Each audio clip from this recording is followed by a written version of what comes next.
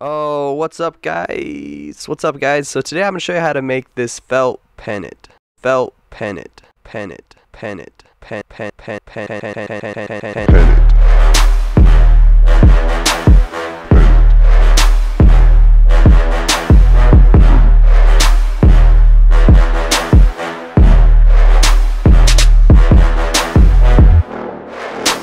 So I couldn't find the gray felt that I wanted, so I just found some white felt and I dyed it gray, and it should work.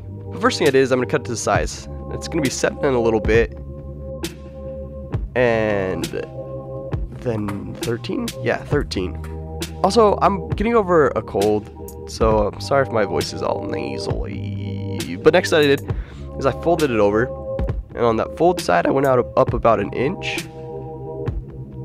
and cut it. This is gonna make the 2 little points that I want. Now this is just the design that I liked. Other people have like one single point, but I thought this looked pretty cool. So I got some heat transfer letters, and there's like a shiny side, it's kind of smooth, and then like a matte side. So I put a matte side up, and you can tell with like which way the letter makes sense.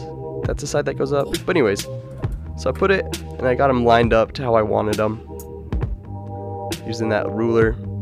Got an iron and just pressed it on there. I didn't have to hold it for too long. I did that to all of them. And yeah, it seemed to work. Didn't feel like it was going to come off too easy. So next I got some string, and I threaded that needle. So I'm going to be using this to sew down the fold where the dowel will fit in. So to start the stitch, I started on the edge on the inside and went around the edges of the felt. This way my fold won't come undone. And I went around twice. But then I started my stitch from the back. And I just went over a little bit and went down, or went through the front. I went over about the same length. And you just want to keep the length about the same each time. This should make your stitch look nice. Oh, and then to finish the knot, I finished the knot underneath the fold so that I could hide it. And that'll look pretty good. Little dowel can fit in there. Perfect.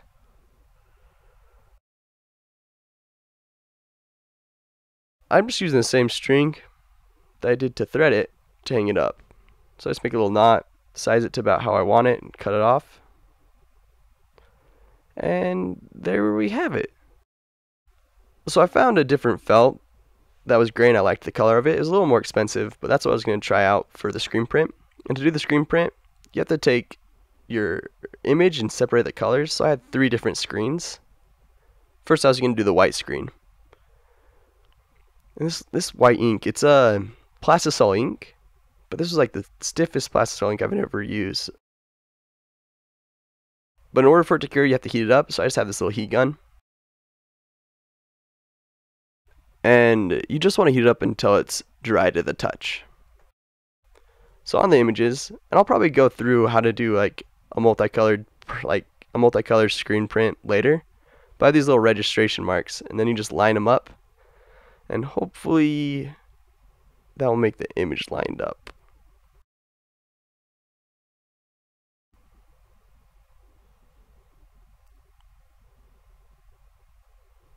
And yeah, it looked pretty good. So again, you gotta cure the ink. And I wanted the gold to be a little thicker, so I actually came over it again, relined it up, and printed it again.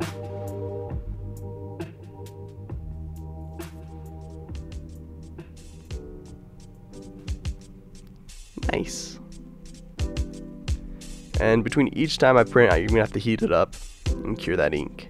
Otherwise it's going to stick onto the back of your next screen. So I lined up the black.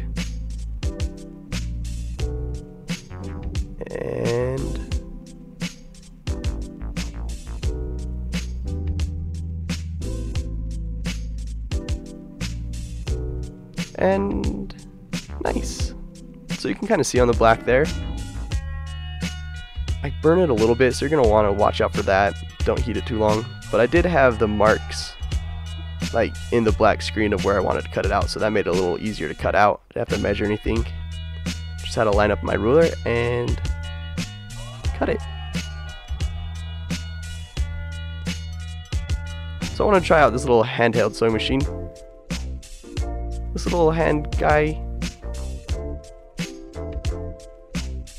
It was really crooked. And I was gonna redo it, but I noticed on the back it had like this weird chain stitch thing, and that wasn't gonna work for a double-sided pennant.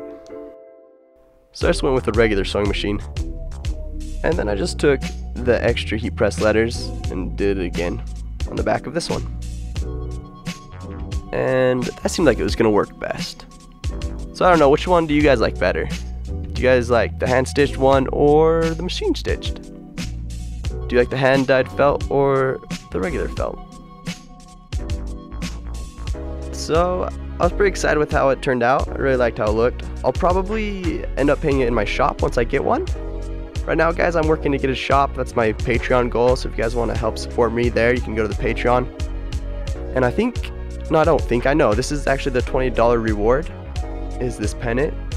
So if you guys want to go snag one, you can get one there at the Patreon. I'll put a link right here or somewhere.